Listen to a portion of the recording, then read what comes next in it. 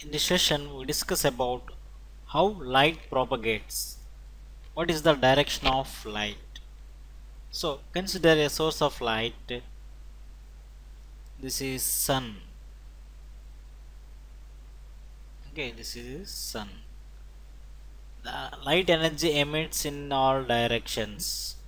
The light energy emits in all directions. What is this light energy? This is tiny packets of energy. That means these are called photons. These packets are called photons.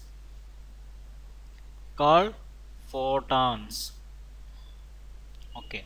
So each photon has an electric and magnetic fields around it. That means this is a photon. Consider a photon. It consists of electric field. This is an electric field and this is a magnetic field. Okay. So electric field is denoted by E and it is denoted by B. It is denoted by B. Magnetic field is denoted by B. So these two are around the photon. So and these two fields are, this is a magnetic field, this is electric field. These two fields are perpendicular to each other. So these two are right angles at each other, and because of these two fields, the interaction between these two fields, the photon moves mutually right angles. This is the direction of photon. The photon moves mutually right angles for each fields. Okay, this is also a right angle. So the magnetic field, electric field, and this is the propagation of photon, also direction of photon. So these three are mutually perpendicular to each other. So what is the direction of a photon? It is a straight line. The direction of photon is a straight line because of these two fields. This kind of propagation of photon is called rectilinear propagation of light. This is called rectilinear propagation of light. So here we have to remember one thing. Because of these fields having energy. Okay, so the energy required for propagation of this photon is provided by these two electric fields. Here the photon moves in the direction. So because for this moving, for this propagation, it needs some energy. Where is that energy? That energy comes from magnetic field and electric field. Okay, so for the propagation of photon, the energy is provided from magnetic field and electric field. Then this energy is converted into, that means it is conserved. Hence light travels at the velocity of 3 into 10 power 8 meter per second.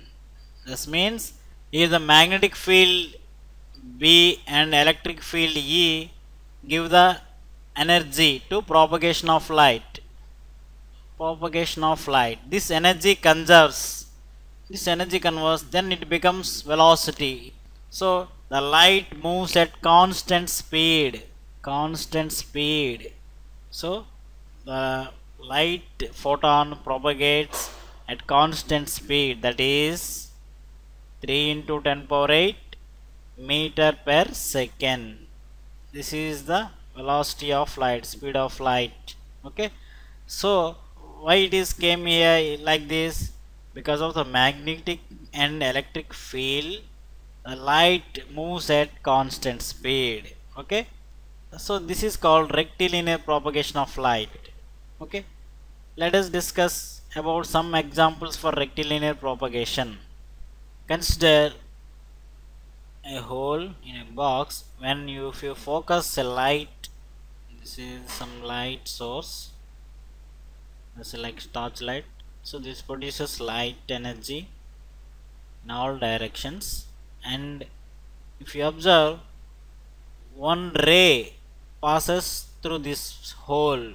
Okay, you can observe this ray, this moves in the straight line. Okay, this ray moves in the straight line.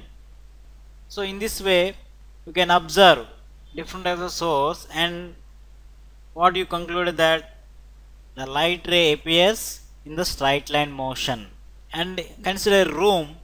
In our room, if there is a small hole, if there is a small hole, what do you observe when sunlight falls on? When sunlight falls on our room, what happen? What do you observe? From this hole you can observe straight particles. That means light enters in that hole in the straight line motion. Okay, so this type of motion is called rectilinear propagation. So in this way we can observe light can propagate in the straight line direction or rectilinear propagation. Okay, so these are the different types of examples for rectilinear propagation of light. Okay.